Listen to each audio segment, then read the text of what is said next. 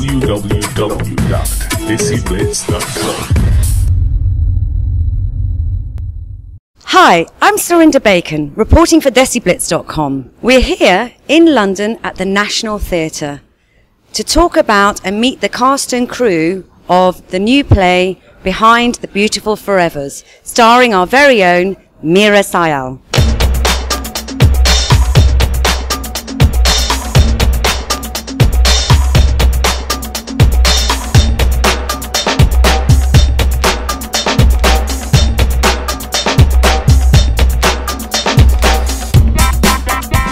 So we're going to pick it up partway through the first half. What has already been established is the world of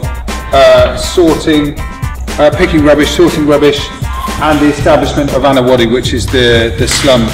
Was it difficult for you to imagine it on stage? Because it just seemed the noise, the smells, the dirt, the rubbish of a slum. Like any epic new play, it's a challenge to try and find how to realise that. Fortunately, David Hare has done this before, so it's a good bunch of people on it. Abdul is the best sorted in the district. My dullest son, Abdul, and the hardest working. 3 years ago, the monsoon came. Anawadi was underwater. We lost everything, but we rebuilt. We started again. I think this is very specific. What's really the big danger in it is that the purpose of doing it, which is to reveal the degree to which these people in this situation have every strand of complexity in their lives that we have. It's just they're in a very, very different situation in terms of ambition or the complications of family and neighbours and everything else. It's all going on. The first question I had for David is why did you get into this? And I'll paraphrase him terribly, but it was along those lines, to show that people in poverty are as complex and rich in thought and humanity as we are.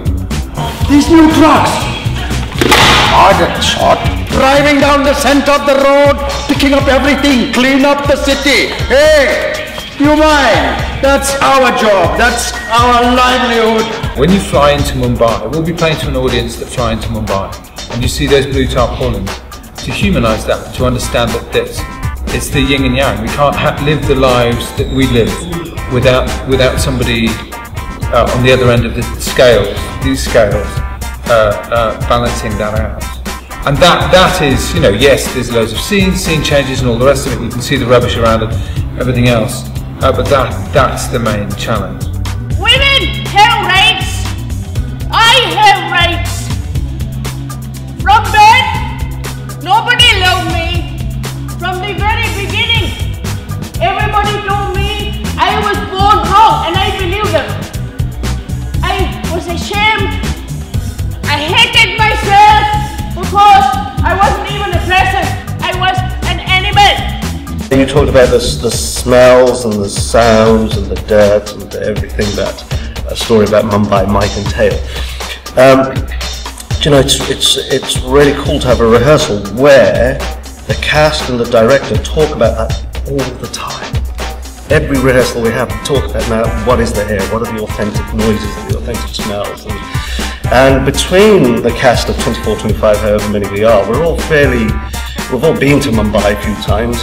Some of us have lived there, and some of us spend more time in Mumbai perhaps than in this country.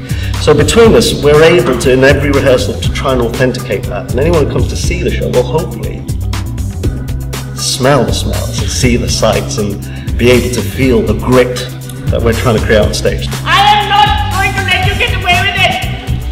It is not going to happen. It is going to happen.